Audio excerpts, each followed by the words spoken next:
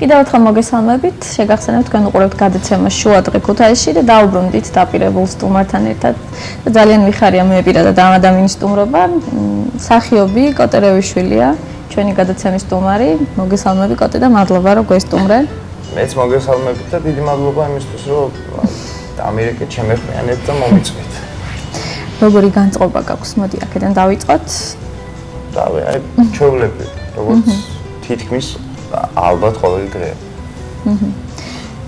და ვინც არ იცის, ალბათ ვიღაცებმა გიცნეს კიდეც, მაგრამ ვინც არ იცის, შევახსენოთ მათ, რომ პანტომიმის მსახიობია კოტე და რაც შეეხება პანტომიმას, ზოგადად გულისხმობს მსახიობს, რომელიც მხოლოდ სხეულის მოძრაობით თამაშობს, სიტყვასიტყვით მიბაძვით ყველაფრის წარმომსახველია, სცენური ხელოვნების სახეობა გახლავთ პანტომიმა, რომელიც გულისხმობს მხატვრული სახის შექმნას უსიტყვოდ ადამიანის სხეულის პლასტიკური გამოსახველობით და ჟესტით და მიმიკით.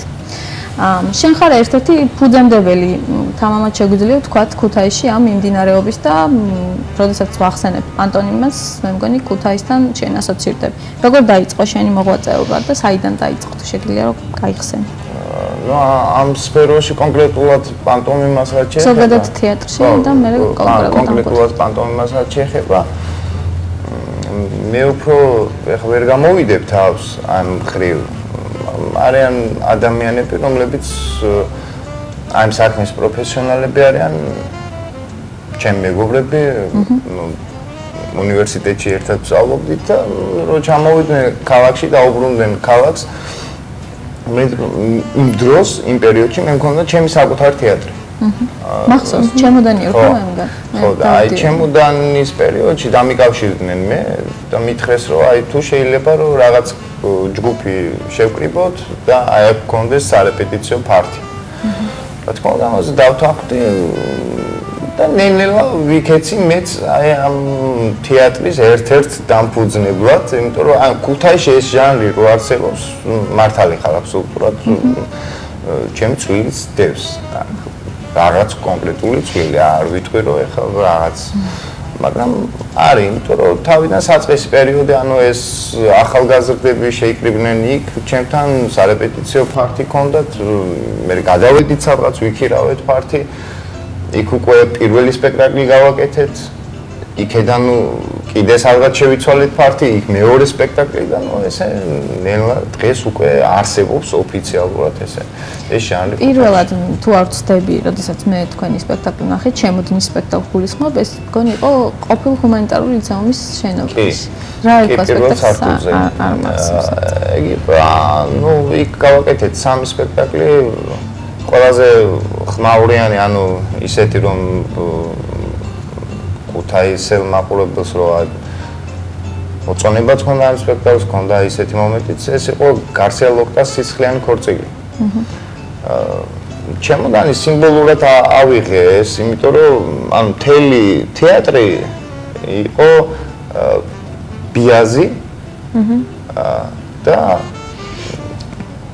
დეკორაცია რაც ანუ ეს შეგეძლო ერთ პატარა ჩემოდანში ჩაგილაგებინა ყველაფერი და წაგებო სადაც გინდოდა. შენი მსახიობებით ადგებოდი და წახვიდოდი სადაც გინდოდა იქ.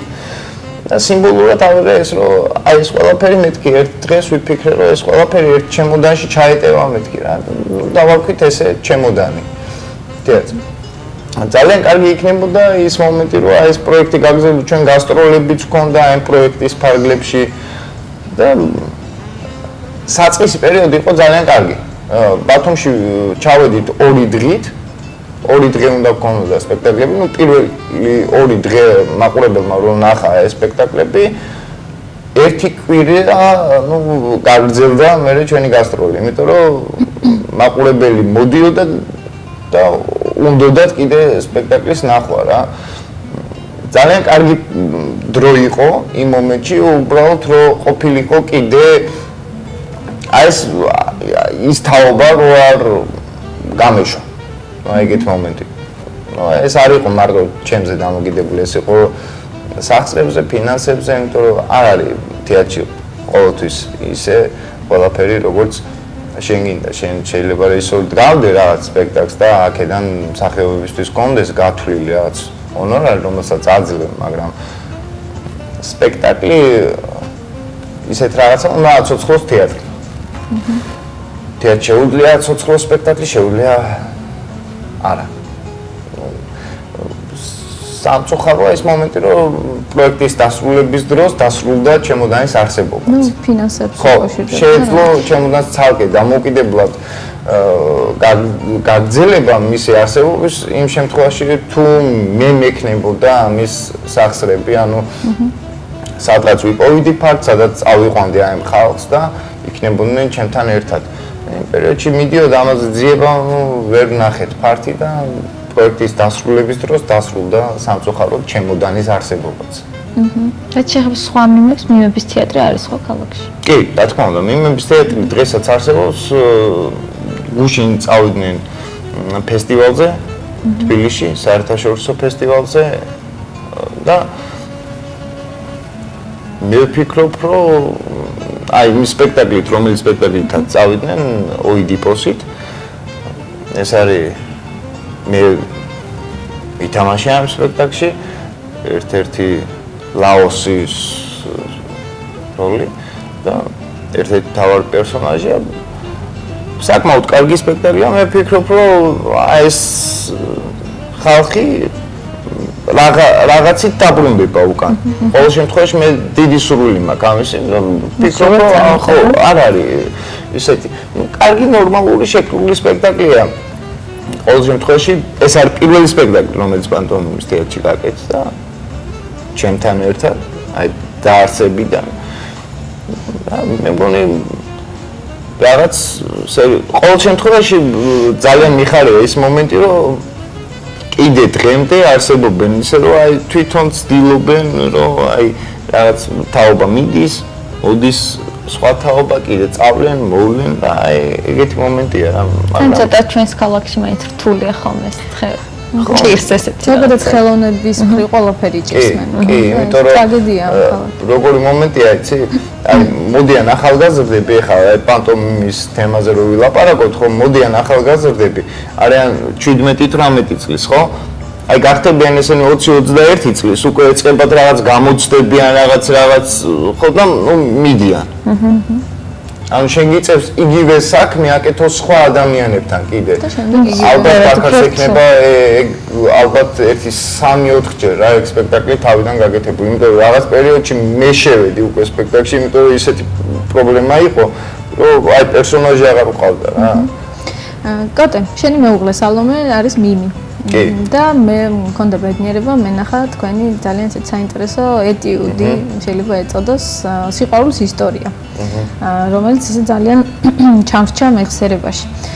ალბათ დამეთანხმები, რომ რაღაც ეს პანტომიმის თეატრი, ზოგადად მიმები განსაკუთრებულ რაღაც სევდას ატარებენ. ძალიან სევდიანი სპექტაკლი იყო ისიც, რაც ვნახე და ზოგადად რაც მინახავს მიმებთან დაკავშირებით ყოველთვის რაღაც მელანქოლიას ატარებენ. ეს უკავშირდება რაღაც ეს ჩარლი ჩაპლინს თუ გინდა მოძრაობებით რაღაც ხომ არ უკავშირდებათ რა როგორ ისტორია აქვს ამ ყოველ. კი, ეს არის როგორი მომენტი, იცი, აი ჩაპლინამდე კიდე იყო, სანამ ჩაპლინი თან ეს მუნჯური კინო მაინც. ხო, გახდებოდა, ანუ სანამ ჩარლი გახდებოდა, ჩარლი მანამ იყო ხო, ისა რა ქვია, ხალხი აკეთებდა ამ ყველაფერს, ეს ძალიან ძველი ტრადიცია, რომელიც მოდის ესე ხო, აი იგივე ნადირობაც, აი ძველი, აი ეგვიპტელებს ასე შემდეგ რო გავყვეთ ეხა ხო, ყველაფერს ისინი მოძრაობით გამოხატავდნენ ხო, მოძრაობით ანიშნებდნენ ერთმანეთს რაღაც პური მინდა ხო, აი ძალიან ელემენტარულ რაღაცებს. ეს ისეთაც არის მატარებელი, აი ყველაფერს. შეზღუდული ხარ იმაში, რომ აი სიტყვას ვერ ამბობ. ეგ სიტყვას ვერ იძახი. რა თქმა უნდა, სევდა ნებისმიერი ემოცია უნდა გამოხატო შენი მოძრაობით, სხეულის ენით. პანტომიმა ესე სიტყვით ნიშნავს სხეულის ენას. ხო, ანუ სხეულით გამოხატავ შენ იმას, რაც გინდა რომ თქვა, რაც გინდა რომ გამოხატო. სევდის მატარებელი არის, რა თქმა უნდა. ყოველთვის ვირჩევთ თემას, ისეთ თემას და ნებისმიერ პანტომიმის ჟანრის მსახიობიც, რეჟისორიც ირჩევს ისეთ თემას, რომელიც არის ძალიან ცნობილი. რთულია ამ ჟანრში რაღაც ახალი გადმოცე რა. ეხლა ამ ჟანრში იბსენის თოჯინების სახს ვერ გადმოცე. რაც ამ ლაგია. მარტივი სიუჟეტი შეიძლება. ეს უნდა იყოს ძალიან ცნობილი და შეიძლება რომეო და ჯულიეტა გადმოცე. იმიტომ რომ აი ცნობილი თემა. ხო, ცნობილი თემა, ნუ საზოგადოება მიცის ძალიან რა თქმა უნდა ფორმა და სახეცვლილება ექნება, იმიტომ რომ ჟანრში ხარ უკვე შეზღუდული. სევდის მატარებელი არ ეკეთახები, იმიტომ რომ რაღაც ემოცია უნდა გამოიწვიო მაყურებელში. სიუჟეტიც რა იმ ხიარული იყოს, ნიღაბი ქმნის ამ უკვე იმას რაღაც. კი, არის ეგეთი მომენტი, მაგრამ არის ნოველები, რომელიც არის სახალისო, ესეთი ვაკეთებდით ხოლმე ეგეთ რაღაცებს და ძირითადად ისე პრინციპში გეთანხმები აბსოლუტურად, იმიტომ რომ აი აქ ვიწერდა ეგეთ თემებზე მუშაობა, რაც არის საყურადღებო, რაც არის ცოტა აი ემოციურად ძიმე თემა, ესე კომედიურ ჟანრში ქუთაისში მე არ მახსენდება ახლა პანტომიმის თეატრში სპექტაკლი, იმიტომ რომ არც ჩემი ყოფნის პერიოდში და არც ახლა. თითქმის არ ყოფილი. და რაც შეეხება შენს და სალომეს სამომავლო გეგმებს, როგორც ვიცი, უკვე დამოუკიდებლად მუშაობთ და აგრძელებთ მუშაობას, რა გეგმები გაქვთ და სად აპირებ მოღვაწეობას? ამ წუთში მე მაგ საუბარი მოლაპარაკება თავისუფალ თეატრთან თითქმის გადაწყვეტილია შემილია თქვა ამათ და ვიწყებ სპექტაკლზე მუშაობას თავისუფალ თეატრში. ეს არის კომედიური ჟანრის პიესა, დათო ტურაშვილის პიესა, რომლის ინსცენირებაც მე გავაკეთე, დათოს ეს 96 წელს დაწერილი ბაქო ჯეიჰანის ნავთობ სადენზე, რომელიც მე გადავაკეთე და ნატოში შესვლის თემაზე კომედიურ პიესას, იმიტომ რომ ჩვენ დიდი ხანია, ნუ ყოველ შემთხვევაში მე როგორც რეჟისორი ამ სპექტაკლის გამოვხატავ ამ სპექტაკლით ჩემ პოზიციას, იმიტომ რომ როგორც მოქალაქე დიდი ხანია ველოდები ნატოში გაწევრიანებას და სამწუხაროდ ამას თემა არის ის რომ ალბათ ჯადო გვაქვს და აი ამ ჯადოს მოხსნაზე მიდის მთელი კომედიური პიესა და ძალიან საინტერესო ბატონ ავტორთან რო ვისაუბრე ამ თემაზე ძალიან მოეწონა იდეა თვითონ დათოსაც იქ არის სხვა თემებიც ემიგრანტების თემაც ესენი აგროვებენ ფულს იმისთვის რომ საქართველოს ჩამოვიდნენ საქართველოს ნატოში შესვლას ცდილობს და ნატოში თუ გაწევრიანდება მაშინ ჩვენ ქვეყანაში ცოტა სასიკეთო ცვლილებები იქნება სამწუხაროდ არ მიდის ეს პიესაში არ ვითარდება. მე არ ვიძახი ქვეყანაზე, ღმერთმაქნას მალე შევიდეთ, მაგრამ დიდი ხანია ვისმენთ ამ მომენტს, რომ ნატოში უნდა გავწევრიანდეთ. აი იმ თემაზე რაც ეხლა ამ წუთში ჩემთვის არის საინტერესო და მე ამ თემაზე ჩემ პოზიციას ვაფიქსირებ, იმიტომ რომ ერთი სიტყვით და მოკლედ რო ვთქვათ, მე ვკაიფობ ამით, იმიტომ რომ მე მგონია რომ ცოტა დაგვაგვიანდება. ან თბილისს უკავშირდება შენი სამომავლო? კი, სამომავლო გეგმები უკავშირდება. ნუ ეხლა აქაც ვაკეთებ ქუთაისში მესხიშვილის თეატრში სპექტაკლს. ეს ბასა ჯანიკაშვილის პიესა.